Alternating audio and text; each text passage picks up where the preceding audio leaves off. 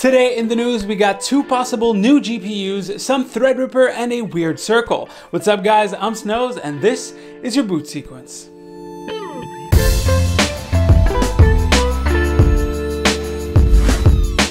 Let's get started with Nvidia. In the last few months, all we kept hearing about was their new-ish line of GPUs with the 2060, 2070, and 2080 Supers. We even thought for a while that we would get a 2080 Ti Super, although that turned out to be a false alarm. But what if instead of looking up in the stack, we looked down towards the GTX series? Well, according to Mydrivers.com, that's exactly where Nvidia is supposedly going. Now, this is a rumor, so as per usual, a crystalline structure of sodium chloride would be advised.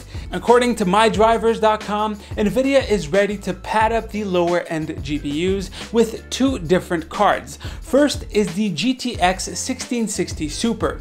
This upgraded Super version will apparently not change its core count, but rather just change the memory type to align better with higher-end models, which means GDDR6 memory at 14 gigabits per second compared to GDDR5 at 8 gigabits per second for the regular 1660. Now this to me sounds a little bit weird. This would mean that the 1660 Super would have faster memory than the 1660 Ti, since the Ti actually has 12 gigabits per second GDDR6 memory. I mean, we know it's possible. Both use the same TU-116 die, so yes, they can do it, but I'm not sure if I can count on that happening. The second GPU is one that has been talked about a bit in the last few months, the 1650 Ti. That chip would take full advantage of the TU-117 die, although we don't know what the specs of this chip would be. Since the non-Ti version is at 896 CUDA cores, we can only assume that the Ti should stick to 1024 to 1152 with the same GDDR5 memory. Apparently, those cards will just join the current lineup instead of replacing one of them. This would allow Nvidia to touch on all of the price points available before AMD fires up Navi 14, aka the rumored RX 5500 and 5600, or actually probably after AMD pulls the trigger if history serves us right. In Threadripper news, we now have more information about the different chipsets and their use with the third generation Ryzen Threadripper processors. According to an AMD Eternal document received by Gamers Nexus, the chipsets or motherboard platforms will be split in two: a standard high-end desktop platform or HEDT and a workstation grade one. It's quite an interesting distinction since I always saw HEDT as being workstation grade equipment, but the specs of these new chipsets do differ quite a bit. Let's look at the differences. The TRX4 platform is the HEDT one. Like we theorized, it will support quad channel memory, while the WRX8 version will move up to 8 channels.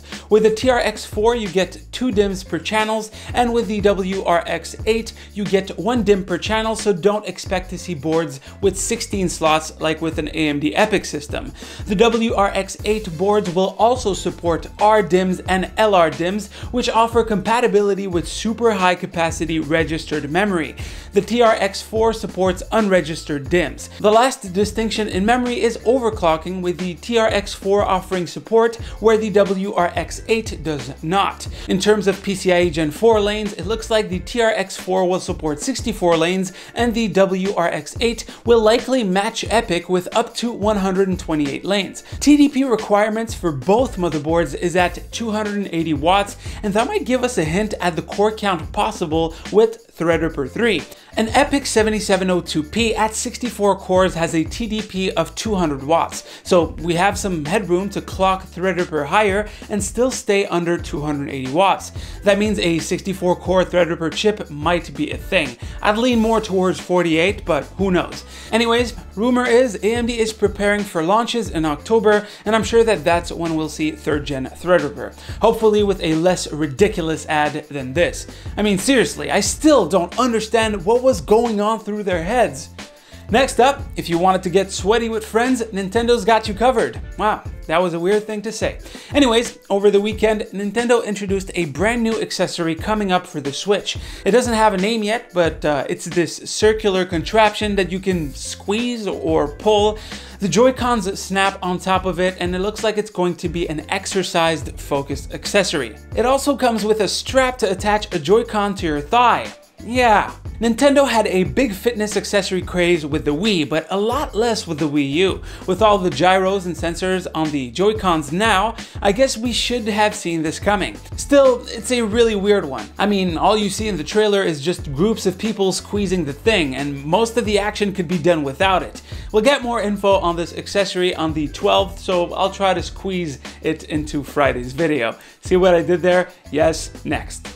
Lastly, I wanted to let you guys know that I'm going to switch things up a bit for the last video of every week. If and when there isn't enough news for me to cover at the end of the week, I'm gonna go through and see if any of the stories we talked about had either updates or you guys had some interesting comments to talk about. This would likely be a Friday or a weekend episode. As for the live streams I talked about on my second channel, stay tuned, I'm getting ready for them. Anyways guys, that is pretty much it for the news. Hopefully you've enjoyed. If you got any questions, drop it down below. As usual, you can click right here to see the latest video right here, to subscribe to the channel. Stay frosty, my dudes, and I'll see you on the next one.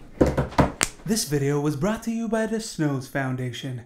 A funny dude, some news, and some t-shirts. Thank you very much.